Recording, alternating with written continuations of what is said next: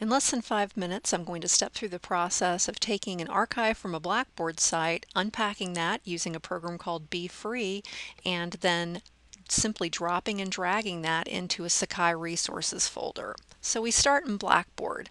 In the site that you want to extract to Sakai, go to the control panel for that site, and go to Archive Course. We're going to create an archive.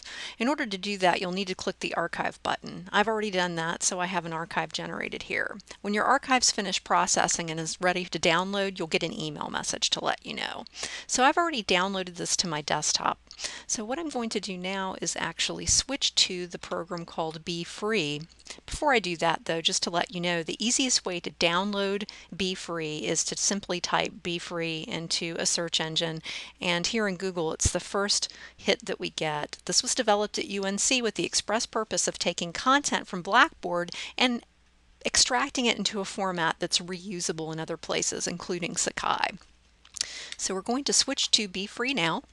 I have that open, and we're going to find that archive that I had saved, and we're going to pull it in for processing. So while it's processing, it's figuring out what materials can be usefully extracted, what files are there that you've uploaded, and organizing it into the folders that you created in Blackboard. So these materials are all extractable that have been checked. Other areas, and you won't be surprised by this, send email, for example, not extractable. So those are extractable. We're going to go to File, and we're going to choose Extract as Files Folders. And I'm going to create a new folder on my computer desktop to store these in for the moment. So once that's finished processing, and it really doesn't take very long at all, you'll have the folder that you just created. So what we're going to do next is we're going to switch to Sakai,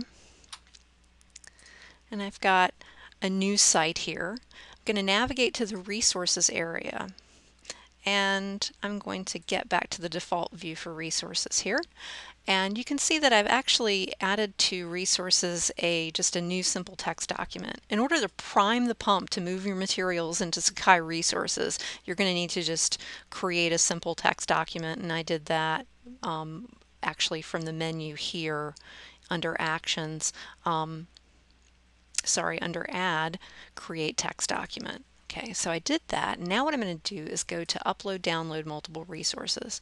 And this is going to give you a URL for each resources area that you have. You have one for each Sakai site. So you're going to take this URL and copy it, and then you're going to go to your computer, whether you're using a Mac or whether you're using a Windows machine, and you're going to go and you're going to map a network drive using that URL. If you have any problems with this at all, you can contact 962 HELP and they'll help step you through that process. Now I've created my mapped network drive, Sakai resources, right there.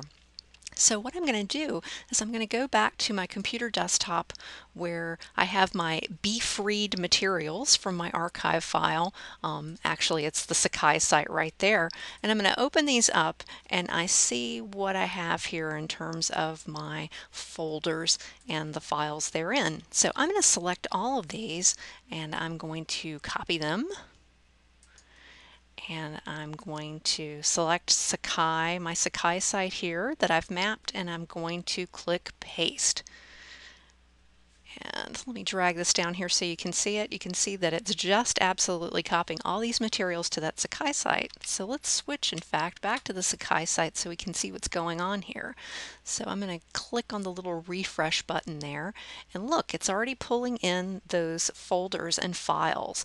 Just that easy. I was able to extract those materials and copy and paste them in. Now granted, I've had quite a bit of practice doing this, so you're not going to actually be able to do this in less than 5 minutes like I have, but it really shouldn't take you that long, and perhaps the most difficult part of this will be mapping your network drive. So if you get stuck, as soon as you get stuck, go for help. Call 962 HELP for assistance.